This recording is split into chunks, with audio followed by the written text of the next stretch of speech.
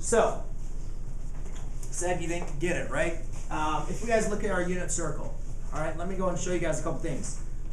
A couple things I wanted to show you guys with the unit circle. There's 3 points I told you guys we need to make sure that we have memorized in our quadrant. First one was 30 degrees, right? This is on your unit circle. The x and y coordinate for our unit circle, for our 30 degrees, was square root of 3 over 2, comma 1/2. Right? Where this is your x and that's your y. On a 45 degree angle, it was radical 2 over 2, comma radical 2 over 2. And then for 60 degrees, we had 1/2 radical 3 over 2. So can everybody look at their unit circle and know that that's what we have for those 3 points? Right? Does everybody agree with that? Yes. Okay. Now, here's where the cofunction identities come through. Remember, when we're talking about a point t, right? T represents a point on the line. So, remember, when we're talking about our point t,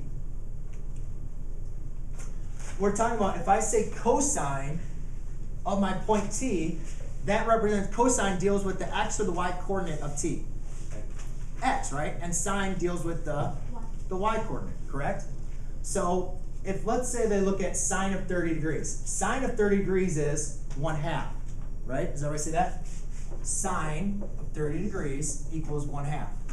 Now, by using our cofunction identity, if I say sine of 30 degrees, that's the same thing of cosine of 90 minus 30.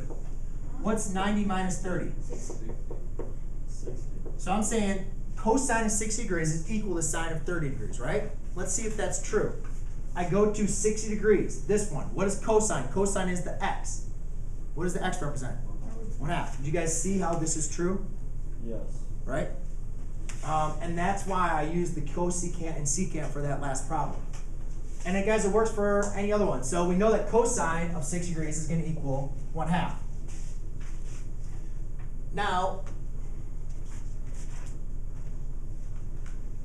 so what they're saying is, if I gave you secant of 120 and cosecant of 30 degrees, so if I say secant is 120 degrees, let's take a look at it. So I say secant, so secant of 120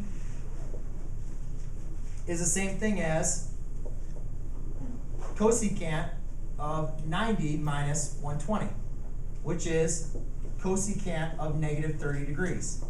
Well, what was the secant of 120? Negative 2. So you guys see how cosecant of negative 30 is also going to be negative 2? Ever see that?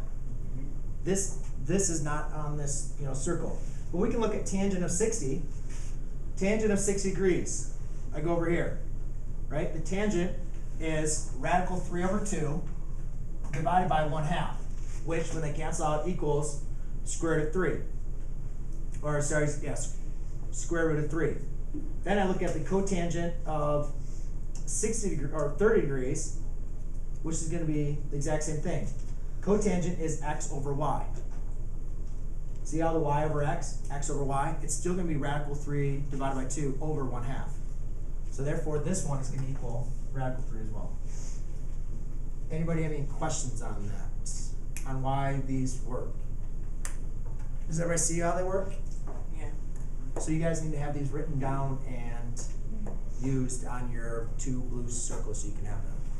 Because they're very important for you guys to understand. The sine of 30 degrees is the same thing as cosine of 60. And that works for the rest. Any other questions?